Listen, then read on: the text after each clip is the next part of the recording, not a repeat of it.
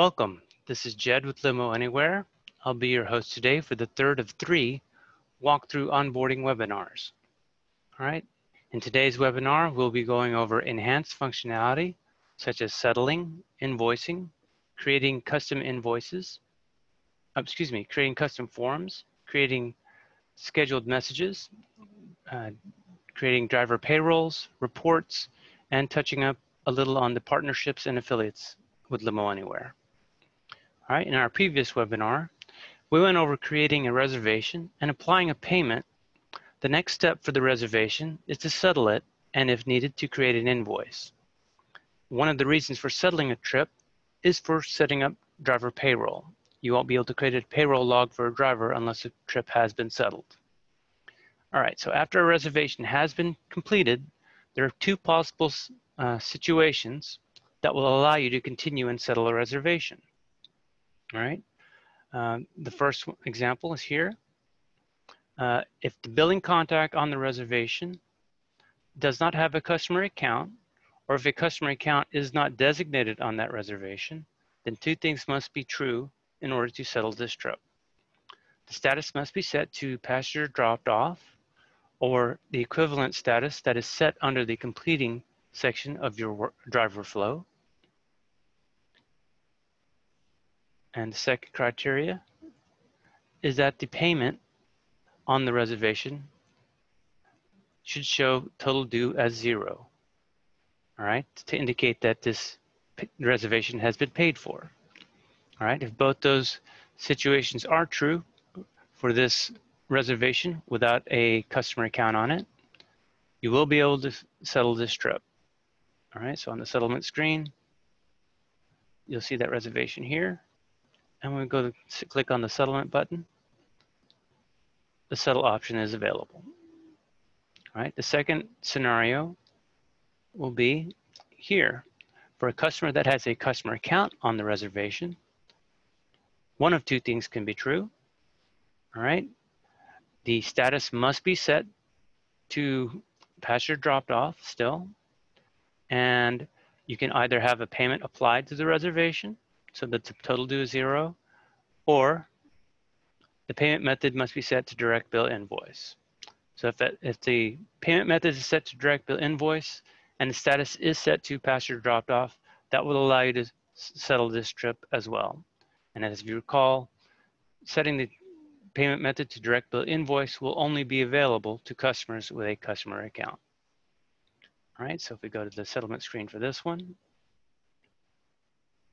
we'll see that trip right here, set to passenger dropped off, direct bill invoice, go to the settlement screen, and we will be able to settle this trip. All right, so let's go ahead and settle these trips. All right, so let's settle this first one for the customer without a customer account. All right, the first thing you want to do when you open this up is review and verify that the driver and vehicle are correct on this settlement screen. All right, then you want to scroll down and confirm that the finances on this trip are correct. And if you've created a driver pay schedule, you want to make sure you click on First Driver Payroll and confirm that the driver is getting paid for this trip. If everything looks correct, you're going to click on Update, and then you're going to click on Settle to settle this trip.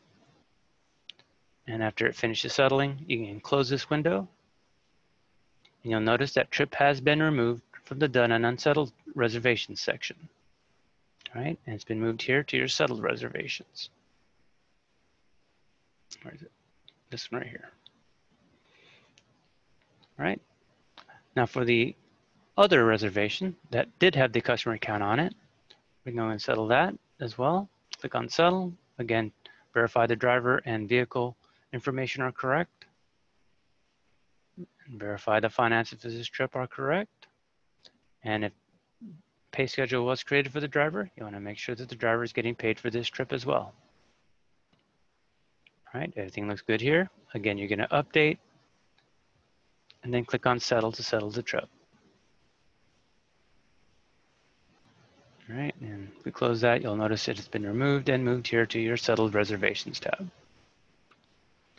All right, and that concludes settling your trips. All right, now that we've settled the trips for the customer with the direct bill invoice, we can actually create that invoice for that customer. All right, to create that invoice, we can go to receivables. All right. So before we get into creating this invoice, I just wanted to reiterate, as previously mentioned, a reservation is eligible for invoicing only if the billing contact on the reservation has a customer account set to direct bill invoice and the status is set to passenger dropped off. All right, so let's go and add that trip that we just settled to an invoice. We're going to locate the billing contact. Right, we're going to locate the trip we just settled. There it is right there. I'm going to put a check mark to add that to the invoice. We're going to add this previously settled trip as well. All right, so select both trips and click on Add Selected Trips to Invoice, and that will create the invoice. All right, now that the invoice has been created, you can add any customer messages you want to include or any invoice notes that you want to include as needed. All right. If there are no additional trips to be added to this invoice, you can go and click on Finalize, and that'll put Finalize on this invoice to indicate that no other trips are to be added to this invoice. And once that's done, you can now email this to your billing contact by clicking Email Fax and choosing the email format, the invoice format that you wish to send. All right, and if you're not familiar with the formats for your invoice, before you do send it for the first time, you want to go ahead and click on Print so you can review the formats of those invoices. So I click on Print Now for the basic invoice, and this is what the basic invoice would look like before you send it out. And you want to compare it to, where'd that go away? All right, if you want to compare it to the itemized invoice, for example, do that, cancel the print job, and now you can compare the two. Where'd it go? It's over here. There we go. Compare the two invoices together side by side. Right, and once you decide on a particular format you'd like to send, then you can choose that to send when you go click on email fax. All right, go ahead and choose, I'll go and choose the itemized invoice. Then you want to verify that the email address for your billing contact is present with a check mark and click send invoice. And that'll send a copy of the invoice to your billing contact's email address. All right. Now, as I mentioned earlier, to create this invoice, normally or usually, you would want to go ahead and settle the trip before adding it to an invoice. However, there will be scenarios where you might might want to add an unsettled trip to an invoice. All right, this would be coming up in a situation if your customer that has a customer account has a trip entered months in advance in your system, and he asks to include that trip on his next invoice. So if you wanted to create an invoice for a future trip for that customer, you go here, create invoices, click on include unsettled trips and hit go. Then you can look for your billing contact and review all the future trips that you want to add to that invoice. All right, and click add selected trips to invoice. And now you can finalize this invoice and send it out to your billing contact. All right. The only difference here is once he's paid for this, once he sent you the payment for this trip, or once you've applied payment for these invoices, you need to make sure that you go ahead and settle those trips so that you can pay your drivers. All right. Now there's a couple of ways I should say, to apply payments to your invoice. All right. So once you've emailed the invoice and you're ready to apply a payment to it, the best way to apply a payment is to go to Receive Payments, locate the billing contact, and click on Apply Payments to this account. All right. If you do that, you can then see all of the outstanding invoices that have yet to be paid for. And assuming he sent you just enough money to cover the latest invoice. You can then apply payments, or maybe he sent you money to cover all of these invoices, or maybe he has credits to cover these invoices. Right? In this case, we're going to use the credits to pay for these invoices. Apply payment to this one, apply payment to this invoice. The total of this invoice will be $403.13, excuse me. So we're going to submit the payment, and we're going to apply these credits that they've built up in our system. All right, submit, and form of payment will be credits. And we're going to apply $403.13 worth of credits out of the 526.17 available credits. Submit that, and we can refresh this page. All right, now adjust the available credits now. All right, so $123.04. Right, and let's see if we go to, I believe if we go to close invoices, we should see those on the latest invoices that were closed. Nope, still on invoices here. So we need to go here to invoices, locate those last two invoices.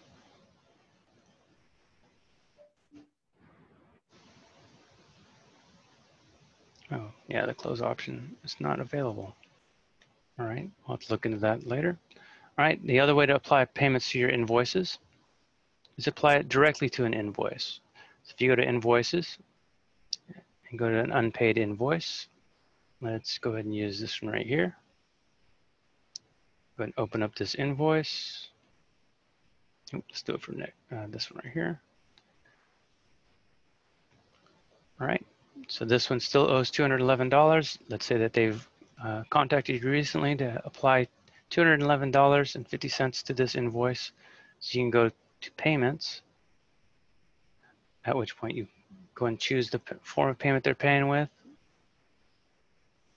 Let's see, they sent a check, for example, in the amount of $211.50. You can apply it to this invoice and click go ahead and submit, and it'll apply the payment to the invoice. And now it shows paid in full. You can go and finalize it and then close it. All right, and that's all there is to regarding invoices. All right, so let's shift our attention now to custom forms. All right, so for custom forms, we're going to go here to My Office, Custom Forms tab. All right, and that'll bring us here. So for custom forms are going to allow us, or allow our customers, to create alternative forms to the default documents in our system, or to create new forms from scratch that you can include to send out to your customers via the reservation or from an invoice. All right, so depending on how you create these forms, you can send it out from a reservation or from an invoice. All right, let's see. The custom forms you build primarily are going to be filled with custom tags. All right, these tags are going to pull information from the reservation to fill out the information on these forms.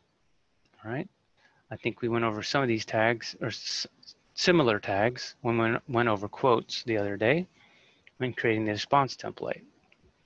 All right, but for the most part, you can go and create your custom form here, and then once you've got it saved, you can actually look to see what the form looks like on your reservation.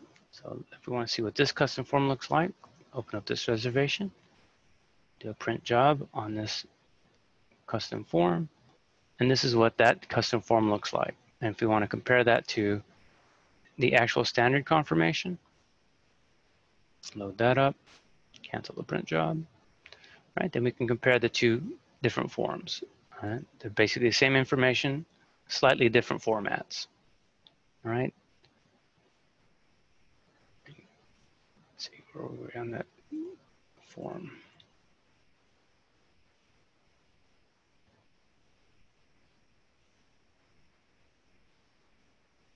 There we are. All right, let's see. Now, in regards to getting these templates that you can use, if you don't want to build them from scratch, you can go to our help, Limo Anywhere University website. Right, this is our knowledge base website. And on the knowledge base website, if you type in custom, that'll bring up the article for our custom forms, how to utilize our free custom form templates. If you access this, you can then scroll down and get access to the HTML files for those custom forms. All right, so this custom form that I loaded up, I got it from this HTML file, downloaded that, highlighted and copied all that code, and then in the system, actually I did, you want to start with a new one and click on HTML, and then paste all that HTML code in here. And this is what it would look like after it gets pasted in. All right, looks like that. And when you click on normal, you can then see what it looks like on the normal view. So once you got it here, go and give it a name and update it. So now you can make changes to it that are appropriate to what you're trying to build for that custom form. You can sit here and remove items that you don't want to include on the custom form, or include items that weren't included there before, and even change the format of the fonts or the boxes, the design of the form itself. All right. If you need more information on how to create forms or adjust forms, formats, I would recommend on our web page, on our knowledge base web page. Oh, let's go do that again. All right, let me go ahead and bring that up again. Custom. All right, there is an article on how to build a custom form. And I would encourage you to read through this if you wanted to learn more information on how to format the custom form and build your own custom forms from scratch. On both of these articles, there is a statement that if you do need a new form created from scratch and you want us to build it for you, we can do it for $249 per form. All right. All right, so other than scheduled messaging, the next thing we want to cover, other than custom forms, we're going to cover scheduled messaging next, excuse me. All right, so we can go here next to company settings, messaging and template settings, and then go to scheduled messaging tab. All right, now the scheduled messaging tab, this is going to allow you to create scheduled emails or scheduled text messages to be sent out to our customers, drivers, or your affiliates. All right, and these messages will be sent out based on the trigger of a status change on the reservation or a set time before or after pickup time on a reservation. All right, so there's, as I mentioned, there's two types of formats you can build. And the major difference between an email scheduled message and an SMS message, the SMS messages are going to be limited to 140 characters. There are no formatting tools available, so it's just straight up text. And there's no attachment that you can include, right? So the SMS messages are going to be short and brief messages that you're going to send out, whereas your emails, you will have the ability to attach forms to it or include attachments to it. There will be formatting tools to format your message, and there will be no limit to the number of characters that you can include on the message. All right, so let's take a look at an example of one of these scheduled emails I have in my system. All right, so most of our customers like to send out a reminder email to their customers, and it looks something like this. They can give it a title, in this case, one-day reminder. And then for the email type and for the reservation status, about 99% of the time you're setting these up, the email type will be set as trip and the reservation status will be set to new live. All right, and when you're setting up the trip type, if this is for your trips for your drivers that you're setting up, you want to do in-house. Right, then for service type, you want to go and select all the service types. I would recommend selecting all service types. That way, regardless of the service type selected on a reservation, this message will be sent. right? Then the email class will dictate who you're sending this message to, either a customer, your driver, or your affiliate. In this case, we want to send it to our customer.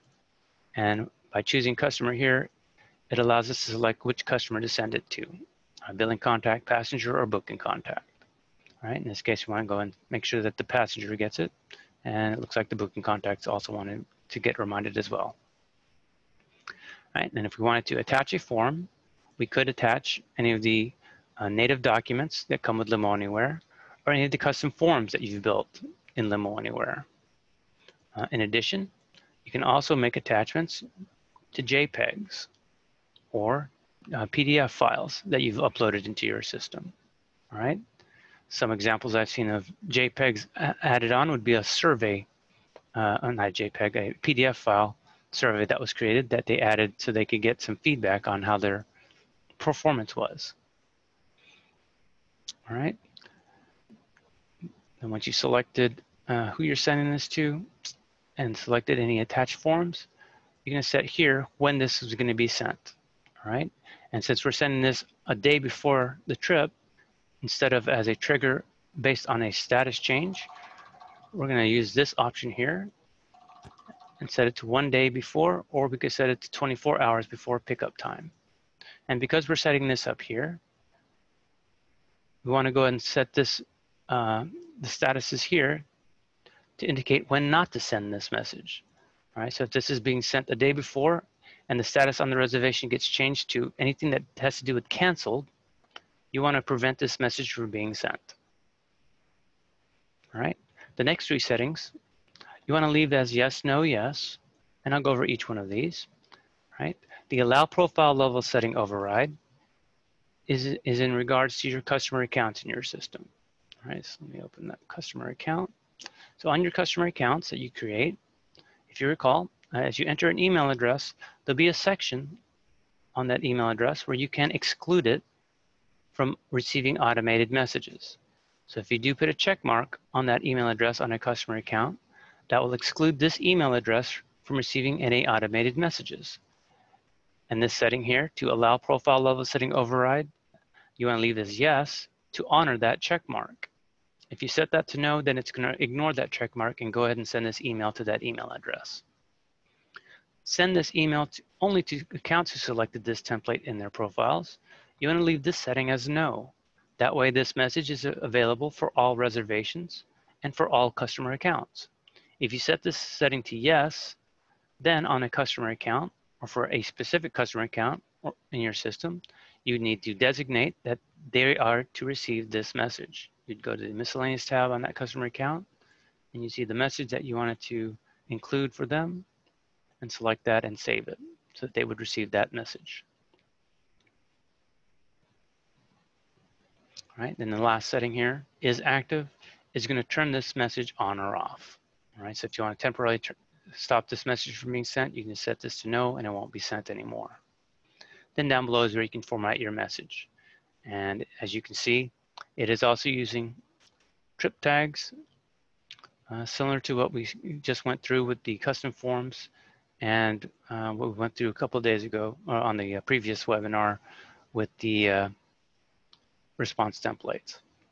All right, again, the trip tags are going to be used to pull information from the reservation to include on this message. All right, and if you wanted to see what this message would look like for your customer when he receives it on his email, you can put your email address, put the confirmation number of the customer that you wanted to check on, click on send email, and it would send you a copy of what it would be sent to your customer for that reservation based on that reservation number you entered in. All right, and you can also create a text message. And again, on the text messages, it'll be the same thing as your emails, except for the fact there's no formatting and there's a limited number of characters you can include. All right, the only other difference with texting, that for text, there are going to be blackout times that you can set. So if you don't want to send this text at a certain time of the day or night, for example, if you don't want to send it between 1 a.m. and 3 a.m. in the morning, you can set the blackout time to yes, save that, and this message won't, whatever message you set that on, will not be sent during that time range. All right.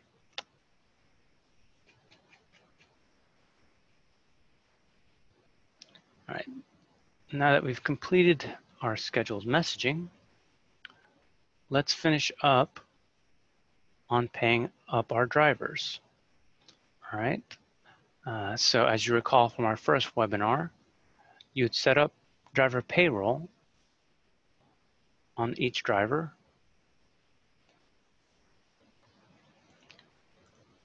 All right. You'd set up a pay schedule for each driver on the driver profile. Right. And on the second webinar, we went over settling a trip.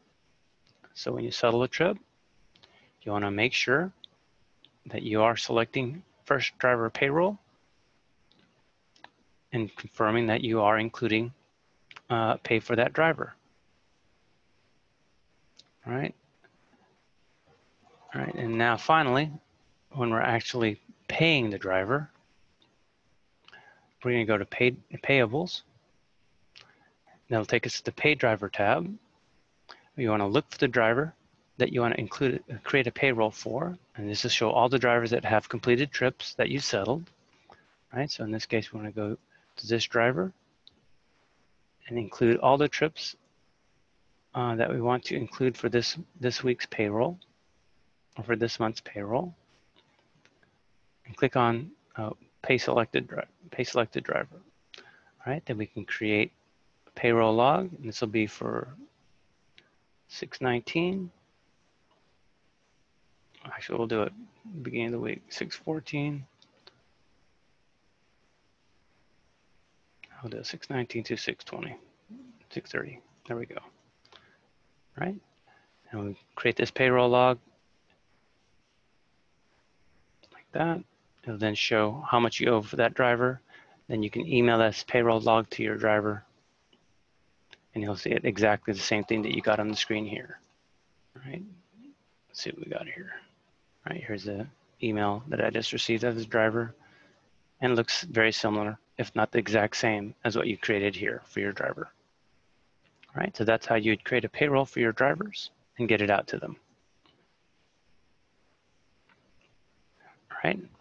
And you can also create a payroll report to send out or to print out to your driver. Now for reports themselves, generally speaking, you want to go to reports to create your reports. Right? And under reports, there are two types of main reports you can create. On the main reports tab, you can have all these options for these different reports. The major one you're going to be running here would be the sales revenue report. All right. There's also available the reporting and analytics tool. This is currently still under development. A lot of it still is being worked on, right? But you can create a sales revenue report and actually customize it based on the information that you want to include or exclude from that report. If you're running the regular sales revenue report, you want to go and select your date range for the report that you want to run. We'll do it for the month of June. All right. Then if you don't change any settings here, you can go and leave everything the way they are. And you want to go ahead and use the default report type, all trips sorted chronologically, to generate that report. And it will show all the trips that were finished in that month. At the bottom, you'll see the total that you made for all those trips and the total number of trips that you did.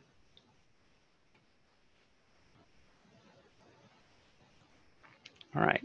On the sales revenue report, you can also vary the information that you want to look at by running a sales revenue report strictly on business billing contacts or companies, or by cars, or by drivers or affiliates, or by getting a report just on taxes and gratuities and surcharges, or whatever reports regarding your sales that you wanted to take a look at in that date range. All right. There are too many reports here to go over on one walkthrough. I would recommend that you go ahead and take a look at each of these reports so you can run them and see if they're going to benefit you and your company. All right, for the most part, the main report you're going to be running here will be the sales revenue report.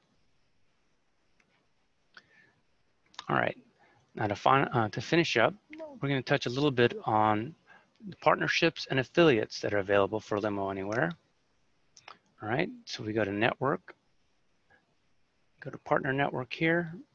All right, so for the partnerships that are available to you as a customer of Limo Anywhere, all right, partners will be listed here under partners, and you'll need to make sure you set up an account with that partner. That way you can connect to them and start receiving trips from them. All right, and if you need more information on partnerships, we can send you some literature on each of these different partners. All right, now in regards to affiliates, affiliates would be other transportation companies that you'd be working with. You'd be able to farm out work to them or farm in work for them to do on their behalf. All right, so there's two types of affiliates that you can work with. There are affiliates that use Limo Anywhere and affiliates that don't use Limo Anywhere. All right, we're going to cover first the affiliates that use Limo Anywhere.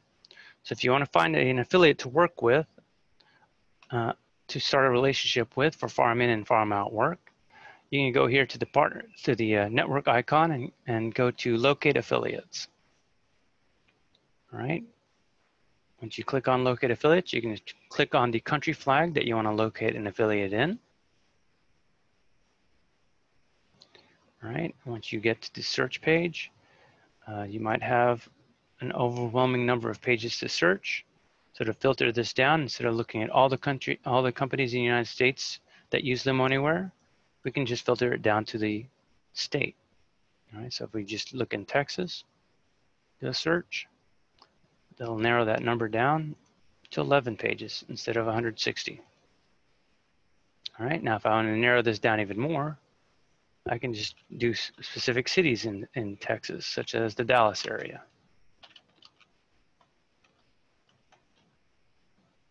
All right, that'll whittle that number down to just 4 pages. Right?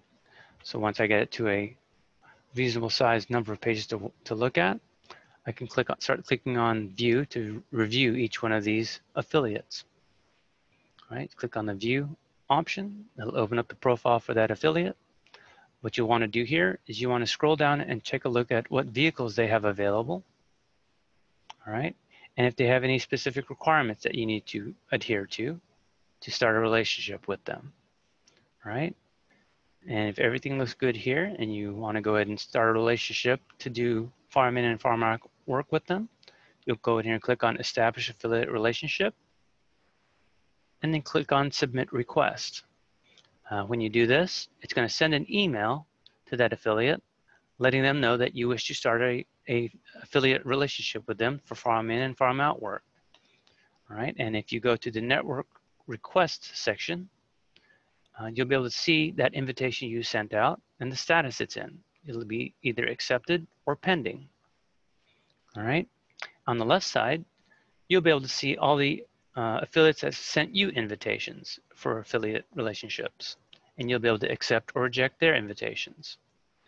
Now, for the invitations that it accepted, either by you or by the affiliates you invite, for those that use Limo Anywhere, it's going to create a affiliate profile and a customer account in your system for that affiliate. All right, once the relationship has been established. All right, and I'll also create an affiliate profile. All right, now the major difference between affiliates that use Limo Anywhere and those that don't, for ones that don't use Limo Anywhere, you would have to manually create an affiliate profile and manually create a customer account for those affiliates. That way you can do farm in and farm out work with them. All right, and then farming in and farming out to them from the system. Let's see. After you've indicated who you want to farm it out to, right, and saved it. Let's say we're going to farm this trip out. If this is a company that uses Limo Anywhere, to farm this out, you click on LANet to open up this menu. That way you can choose the vehicle on the affiliate side that matches the vehicle that your customer requested from you, and then click on Complete eFarm Out to farm this trip out to the affiliate. And the affiliate end, he'll receive it on the Online eFarm In tab, and he'll be able to accept or reject that that farm out, right? If he accepts the farm out on your end, it'll change from, it'll go to assigned or whatever you have set up on your affiliate workflow here. When you offer to affiliate, if it gets accepted, it'll go to farm out assigned. All right. Where's that reservation? There we go. Now, for those that don't use Limo Anywhere, instead of using the LANet button to farm this out, you would instead use the manually button to farm it out. All right. So for those that don't have Limo Anywhere in their system, you'd click on manually. It would open up this email that you would send out to your affiliate, and the email would have a check mark to include the affiliate trip sheet to be sent out, so the affiliate will have the information regarding this trip. And you can put in a personal message for the affiliate, letting them know, hey, can you take this trip? I don't have the resources for it, or this is out of my jurisdiction for my drivers. Would you mind doing this trip on my behalf? Right? And you can indicate how much you want to pay for them, either here in the messages or when you farm it out by putting it here on the farm out costs. Right? And if it's being farmed out to an affiliate that doesn't use Limo Anywhere, for him to acknowledge that he's going to accept or reject this reservation, he would have to reply to your email or call you up to let you know, as there's no way for him to update the statuses on your system. All right. That covers the major differences between the affiliates that use Limo Anywhere and that don't use Limo Anywhere, and that finishes up our webinar. All right. I want to thank you for your attendance and your time on our webinar. And if you have any questions or have any concerns regarding your Limo Anywhere system, please feel free to call us at the support center or to utilize our knowledge base website. All right. On the knowledge base website, other than the articles that are there, there are also some helpful videos that you can review. All right. Again, thank you for your attendance and have a great evening or a good night.